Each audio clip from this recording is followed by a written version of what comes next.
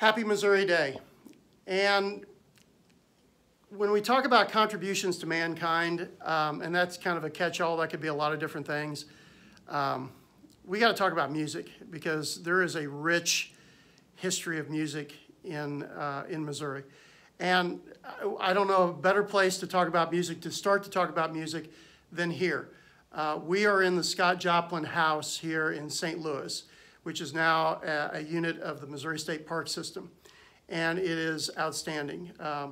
Scott Joplin lived here for 2 years at the turn of the century, the 20th century, I should say. And I'm in this room. There's some player pianos in here, as you can see. And there's some pianos here as well.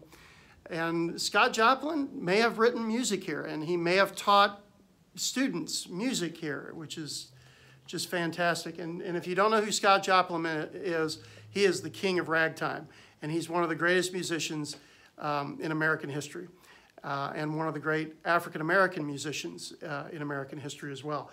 And and there's such a rich group of people that you could talk about. I mean, I could spend forever talking about Chuck Berry, who also is from here, a rock and roll pioneer. Big Joe Turner, rock pioneer. Sheryl Crow, who started up in the 90s, is from the Boot Heel of Missouri. Tech Nine, who is what they call chopper rap, I think that's what they call it. He's a pioneer in that. Then you've got just general music like Kansas City Jazz. Kansas City is known for their jazz. St. Louis is known for their blues. If you go to Branson, they're known for their country music. Eminem was actually the rapper who was actually born in St. Joseph, Missouri. Pat Metheny, who won 20 Grammys. He's from Lee Summit, Missouri.